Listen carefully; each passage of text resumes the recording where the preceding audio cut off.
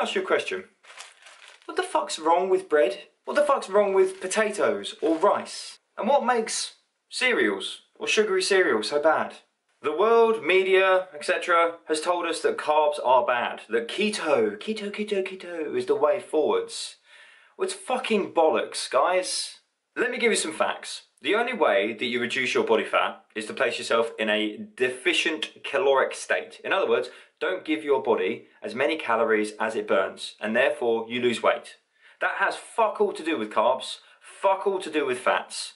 Okay? It pretty much also has fuck all to do with protein, but that one will come to later. So, to turn around and say to you guys that the only way that you can lose weight is to get rid of carbs is pretty much exactly the same principle of saying the only way that you can lose weight is to chop off a fucking leg.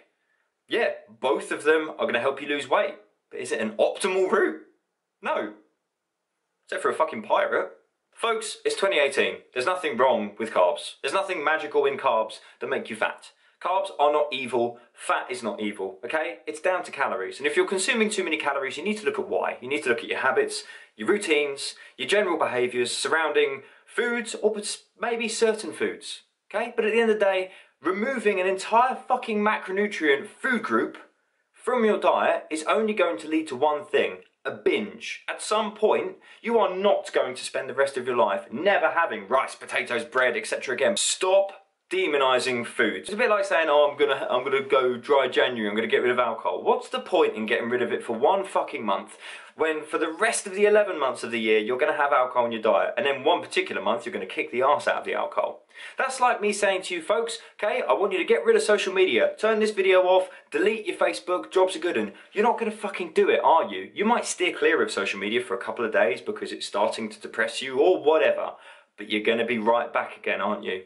Fat loss, weight loss, sustainable fat loss is all about balance. And I don't mean this fucking balance, I mean having all foods in your diet. And I'm also talking about the pizzas, the McDonald's, the fast foods, the sugary foods, the processed foods, the alcohols.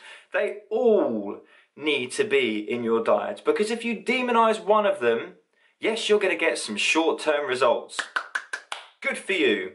But I promise you, in the space of a few weeks, a few months, hell, if you're really consistent, maybe even a few years, at some point, the carbohydrate's going to come back around to bite you in the arse because you shouldn't have got rid of him in the first place. It's not about restriction. It's not about cutting out foods. It's about finding a better relationship with those foods. It's about finding balance in your diet. Don't be a fucking moron and go, bye carbs, you're what's making me fat, so I'm not going to have you in my life anymore.